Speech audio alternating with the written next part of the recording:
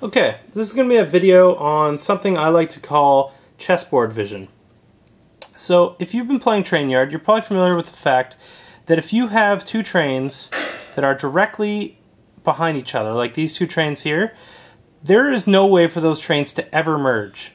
So if no matter what I do, they are never going to be able to merge on the same square. It doesn't matter what piece you use, it doesn't matter what direction they go, it doesn't matter what track you draw, there's no way they can merge.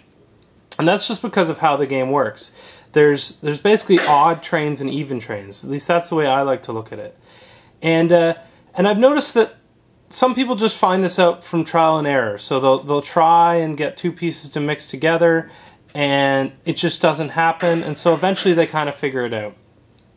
Or sometimes players will count the number of squares a train has to travel and try and figure out if it's eventually possible to get it to land on the right square to merge with the train.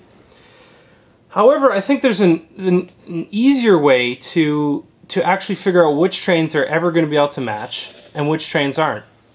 And the way to do that is something that I like to call chessboard vision. So if you imagine the whole Trainyard grid like a chessboard, so with alternating black and white squares, so black, white, black, white, black, white, black, etc., white, black, white, black, white, black, white. If you imagine the whole board like that, you'll see that any trains that start from a station that's on a black square will always be able to merge with other stations that start on black squares, and vice versa. So in this example here, these two trains, because they're on a diagonal, would be on the same chessboard color. So we know for sure that they're going to be able to merge.